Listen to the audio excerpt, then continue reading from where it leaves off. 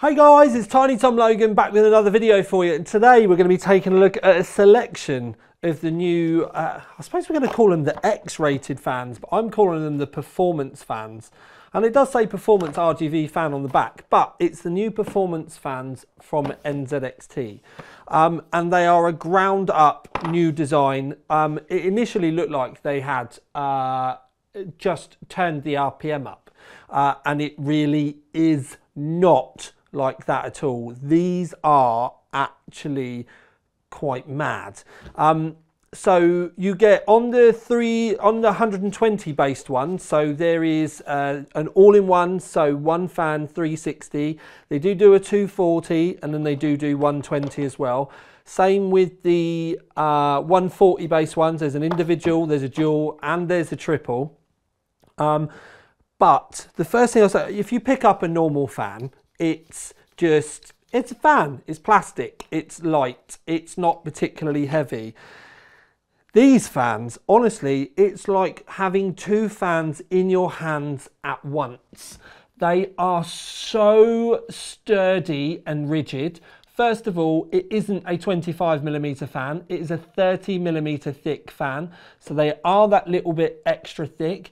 There's metal bracing round the side of all of them as well. And obviously with the 360, it's a much longer part.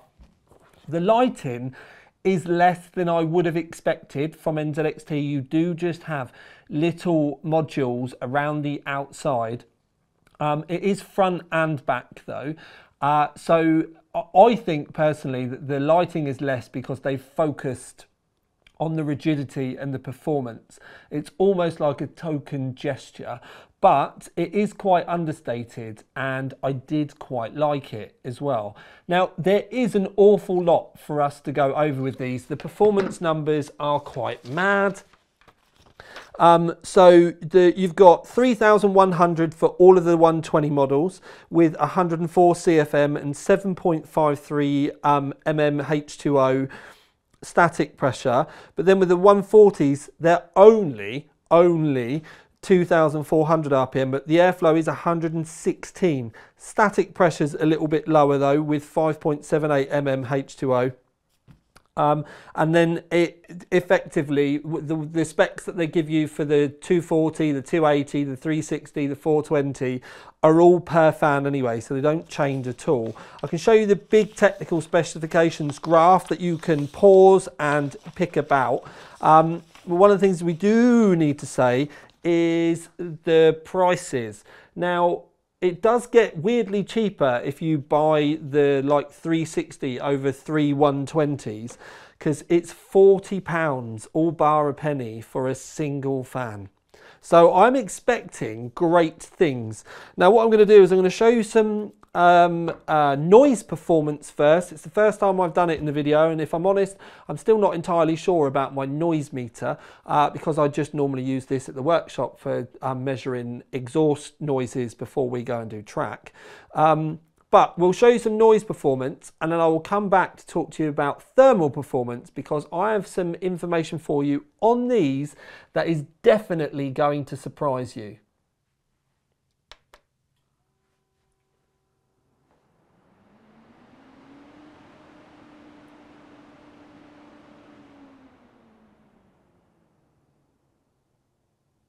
So at the start of each power up, you'll get a brief burst of full speed, and it will fall back to a quiet mode. I've currently got them set to silent, and as you can see, when I be quiet, the meter will go back to 38.8, which is the lowest I've been able to get my meter to read in a normal day at home. What I'm going to do now is set all the fans to 100%. Just so that you can hear them whine up. This is the CPU fans, front fans,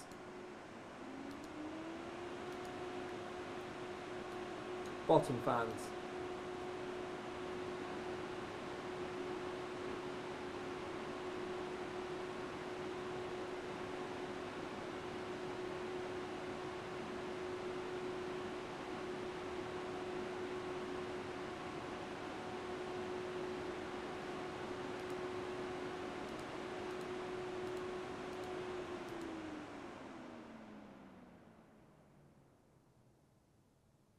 Now with the noise performance, obviously that is a full system, but you can hear it step up. It's I could do just a single fan, but then you're not going to use it as just a single fan. You're always going to have it attached to a heatsink, going through some mesh on the back of a case, going through an AIO.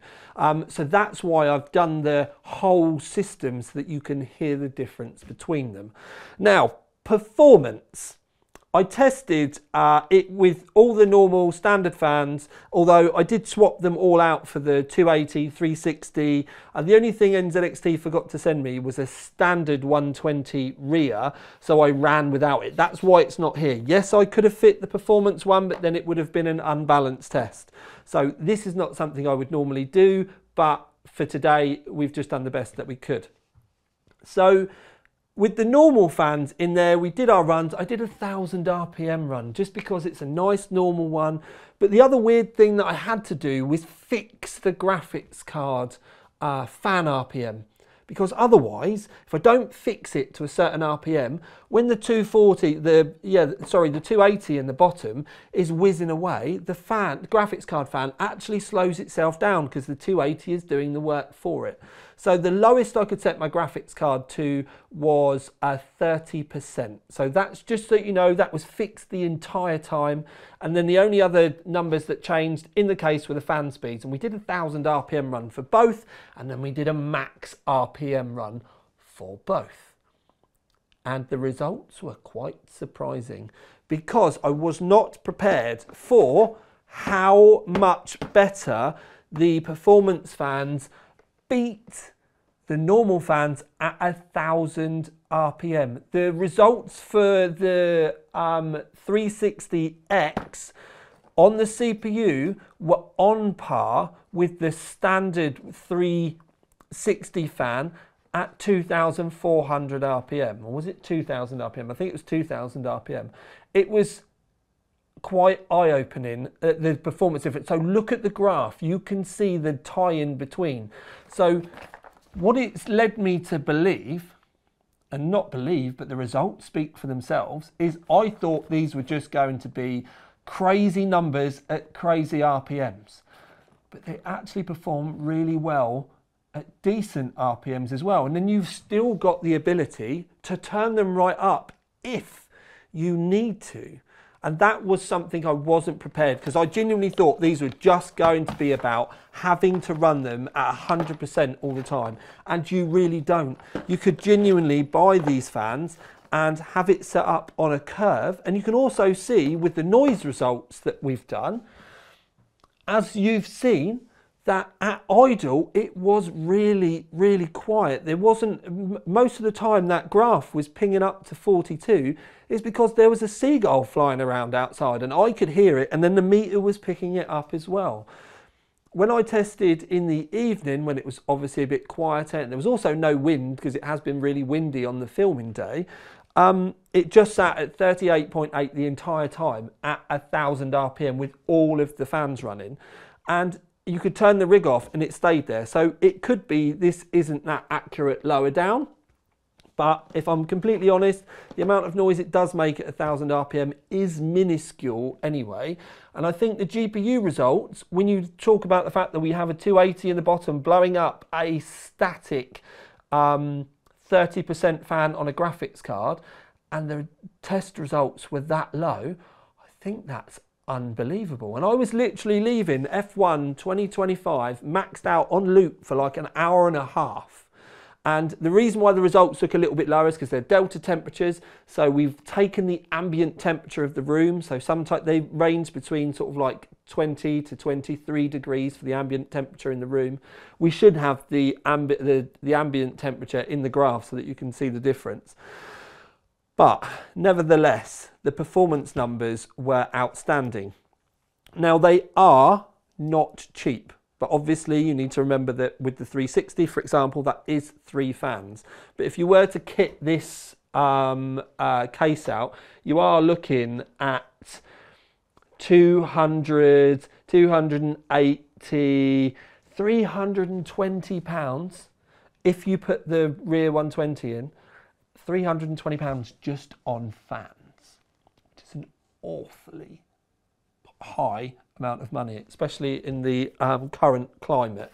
But with the fact that you get high-end performance edition fans that you can run quietly on your desk that aren't going to annoy everyone in your house, but if you live in a hot country or want to do a bit of overclocking or you just want to eke out that last bit of performance out of your rig without any thermal problems, it's really hard not to like them. And I genuinely think NZXT have pulled an absolute blinder on these, and I genuinely think these are fans to watch. They're so good, it makes me want to go and test a load of other fans to see how good they are. And by that, I mean so that we can show how much better they are. And I have done fan testing with the likes of the Be Quiet Performance ones in the past, and Corsair and Cooler Master. And I think we need a proper roundup now, but I do think these are going to be incredibly strong, mainly based on the fact that they aren't just about bleeding edge, and they will give you a performance increase at low RPMs as well. And that's why I think they deserve the OC 3D Performance Award, and fair play to NZXT. But for now at least, don't forget you can go and check more results over on the website. Go and see loads of other news and articles, reviews on the website as well. Please remember to like, subscribe, comment, and do all those funky monkey things. And today, I think we all deserve, if you got to the end, because I haven't done this for a while, we're going to have a cherry bakewell and a cup of tea together. And thank you very much for tuning in. Tiny Tom Logan out.